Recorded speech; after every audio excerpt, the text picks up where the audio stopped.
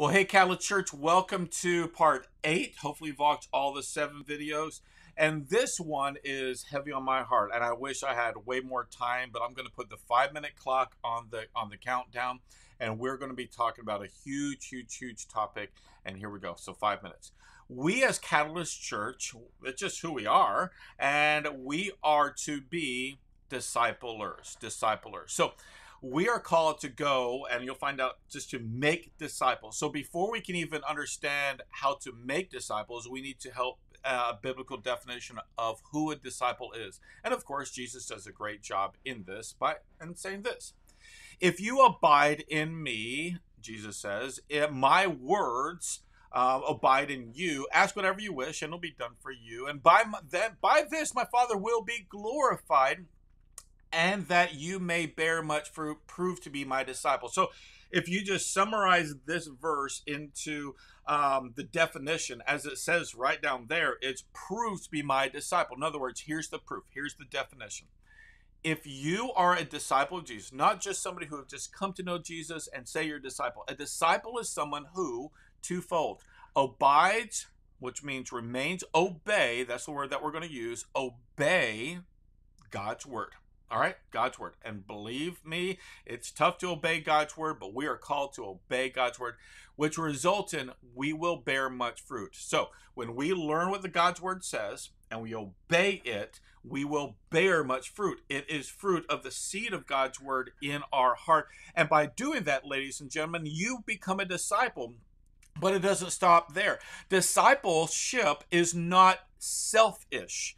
It's receive it, bear fruit in your life, and then go make other people that are like you, because you are following Christ, from abiding, bearing much fruit, which results in you become a discipler. We'll talk about that in just a second. So around here at Catalyst, it's just who we are. A disciple is someone who obeys Jesus and bears much fruit. Obeys Jesus and bears much fruit. And the third one is what I'm going to be talking about, and goes, makes other disciples. Obey, bears fruit, makes other disciples. This is what it says in God's word. Go, therefore, that's an active lifestyle of going, and make disciples of where? We talk about missionaries of all nations, baptizing them in the name of the Father, Son, and Holy Spirit, teaching them, there it is, teaching them to observe, obey, abide in all the commandments I've given you, and behold, I'll with you to the end of the age. So here's a couple practicalities. Number one is we are called to go make disciples. Go make disciples. So if you are a disciple, you're obeying and bearing fruit, you need to go find someone or people that you're going to invest in. Maybe it can be a formal investment. It says, hey, you, and you, let's do coffee. Let's study God's word. Let's teach you to obey. Oh, and by the way, you're not bearing fruit in this, not at a judgmental way, but hey, I love you, sister. I love you, brother. Let's work on this abiding, which resulting in fruiting of your life. So if you're a disciple, it's not just my job. It's Christ followers' job. It's not paid staff members. It's not the elders of the church only. It's you. It's me. If you're abiding in God's word, it says go make what? It says go make disciples. How do you do this? It's like the duck principle. It's going to teach people, the little ducklings behind you, as you're following Jesus, the lead duck. As you're following Jesus, all you're doing is you're teaching the people behind you that are maybe further behind of you in your faith, and just say, hey, you guys, hey, let's walk through this together. Let's help each other out, and do it organically, do it organizationally, whatever it might be. But you are called to invest in other people, period. The end. The end. Okay. Now, also, we are also need to be poured into. We need to be discipled.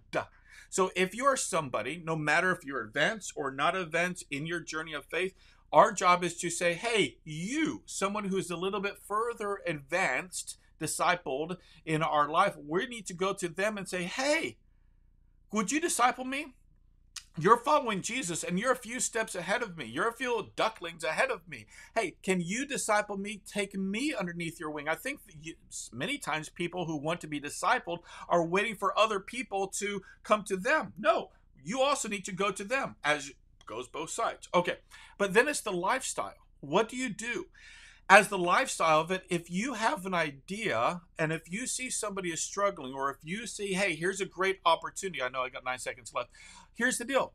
Live a lifestyle of discipleship. Not only live it, but encourage people to live it. So if you have an idea, let's just say hospitality for a reason, and if you notice that somebody who is a disciple is saying, "Hey, why don't you go invite them over to sit next to you?" Hospitality, or why don't you go wash their feet? Why don't you go to your neighbors and do this? Oh, by the way, you're struggling with this fruit. Let me help you with this. Take initiative. Take initiative. Own it. Be the disciple maker from being a disciple always. And by doing this, ladies and gentlemen, we will do what we are just called to do, to be a discipler, which means we're going to make disciples, we're going to be a disciple, and we're going to make disciples. Hopefully that makes sense. Hopefully that encourages you. So go, make disciples, and be a disciple. God bless.